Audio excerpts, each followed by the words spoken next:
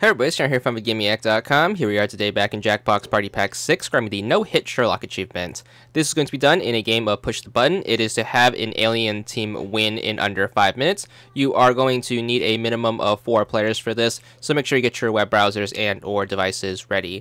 Once you hop in, you are going to get the tutorials. Make sure you skip this. The reason for that is the tutorials kind of waste a lot of time, so might as well skip it. And if you follow these exact steps, you should be good for the achievement without actually knowing how to play the game.